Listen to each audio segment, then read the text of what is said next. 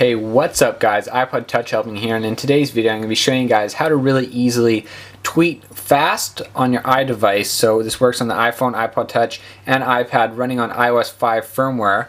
And you can do this through Notification Center right here. So as you guys can tell, I've got a little tweet spot right there, and I can easily tweet just by pulling down Notification Center, then tapping on that. So for an example here, I'm going to just tap right there where it says tweet, and here we have a very easy way to tweet right here. We can just tweet whatever we want.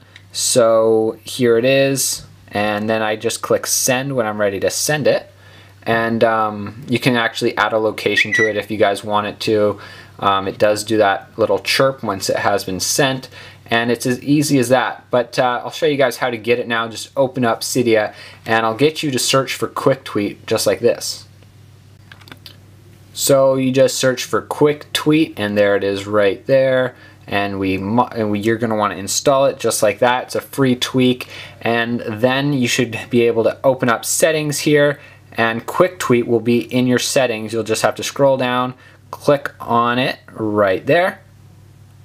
And from here we're going to want to enable it for sure, and then we're going to choose the bottom left or bottom right hand corner. I'll just change it right now, and we'll go to tweet, and there it is on the bottom right hand corner now.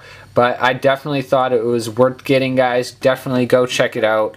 It's QuickTweet, available in Cydia for free. But that's pretty much it for this video, guys. This was iPod Touch Helping. Don't forget to rate, comment, and subscribe, and I will catch you guys later. Peace.